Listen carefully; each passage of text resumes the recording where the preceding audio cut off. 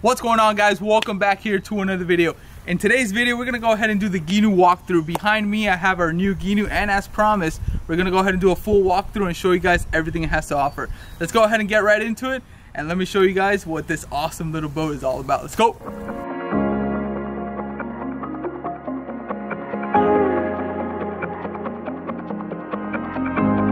Alright guys, so let's go ahead and get started in the back of the boat here in the stern. We got the 9.9 Yamaha Outboard here. This thing pushes the boat amazingly, more than what I expected actually, and I want to go ahead and do a full video on that later on, doing some speed tests on it.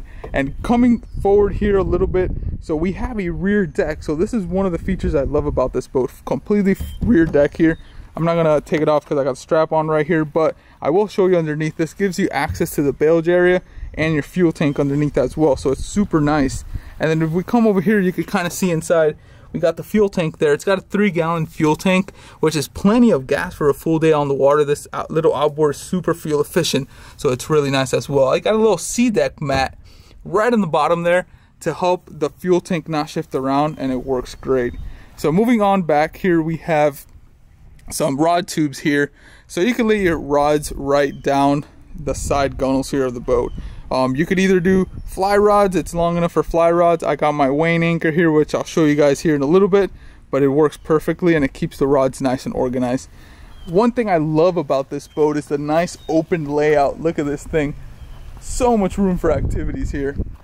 And I like it because nothing gets in the way. It does have some Yeti buckles here, so you could tie a cooler. What I'm gonna do with it is, the previous owner added these in here, and what I'm gonna do with it is I'm actually gonna tie in my angle live well here.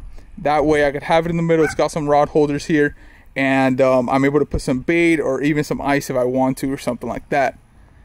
So as you can see, nice rear deck here. It's got actually quite a good amount of space here for you to stand up and do your casting. You could even put a Yeti cooler here and actually pull from it, which that's another thing. We do have a push-pull too, but we haven't installed it yet.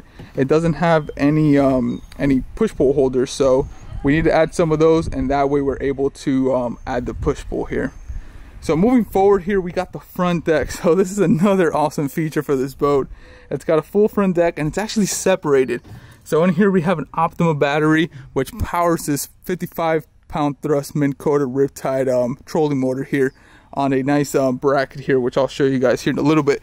But it's separate, so you have a completely separate front storage here with a little space here for your trolling motor battery, so it works perfectly. These guys thought about everything when they made these front decks, so it's really nice. As we come over here, we got the front access storage here. Tons of storage here. I like keeping the life jackets here, that way they're out of the way, and they're not, you know, taking up space somewhere else in the boat. Got some anchor ropes here as well, but there's, as you can see, there's plenty of room for some tackle still. Then moving forward here, we have the trolling motor mount. So nice little nose cap here, which allows you to mount a trolling motor mount here. And let me tell you, I was a little skeptical about this bouncing around, but it holds it so tight here, and it makes it pretty easy to use actually. Super simple setup, nice and easy to launch. As you can see, these boats are super nice and flat bottom, which makes it really, really nice. Overall, an awesome little machine. We've already went out on it once, and let me tell you, it exceeded my expectations. Super stable, floats very nice, it rides super nice. And yeah, we're gonna have a lot of cool adventures on it, a lot of cool trips on it. Planning on doing some cool backwater fishing with it, and even some pulling around. I've never really had a pulling boat, a boat that you could actually pull from. So this is actually going to be very cool to explore some of those very shallow water flats out there that we could pull for some redfish or something like that. So yeah guys, there you go. Pretty simple, pretty quick, full Gheenoe tour here. But you guys got a nice look at it. I'll also show you guys the Gheenoe once we have it fully decked out, loaded up with gear and all that good stuff.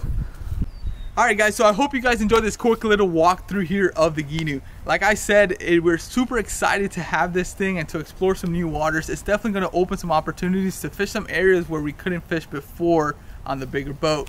So thank you guys so much for watching. Make sure to drop some comments below. Any suggestions, anything you think I should do to this boat, drop it below. and I'll definitely take a look at it. Make sure to hit the thumbs up, make sure to subscribe, and make sure to stay tuned for some next videos. Let's go!